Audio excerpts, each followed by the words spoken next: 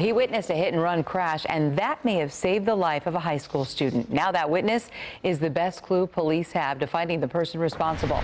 Andrea Lucia live in front of Garland High where that crash happened. Yeah, this street right here can get pretty busy, but it was virtually empty at 6 o'clock Monday morning. Steven Cifuentes says he and his mother were the only ones around. They were sitting at that stoplight back there when they say they saw a speeding truck hit a student in this crosswalk. He just flew by. Steven Cifuentes says it was his mother who saw the impact. My mom was like, that truck just hit the girl, and she started crying. By the time he looked over, That the truck just backing up, and I saw a person just laying there on the floor. They didn't even look like a person, to be honest. in the street was 18-year-old Natalia Estrada. She was struck crossing the road on her way to school.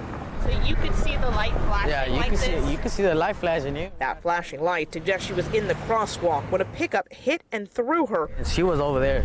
several yards away. He didn't even stop to look. He just put it on reverse and left.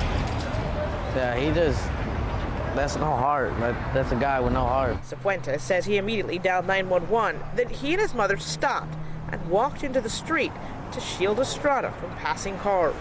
I got like shaky, like nervous, because you don't see that every day. Estrada's family says she broke half a dozen bones, injured internal organs, and even cut an artery.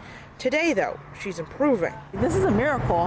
For her to have this much damage and to come out of this like this, it's a miracle. A few more minutes would have passed, and she would have died.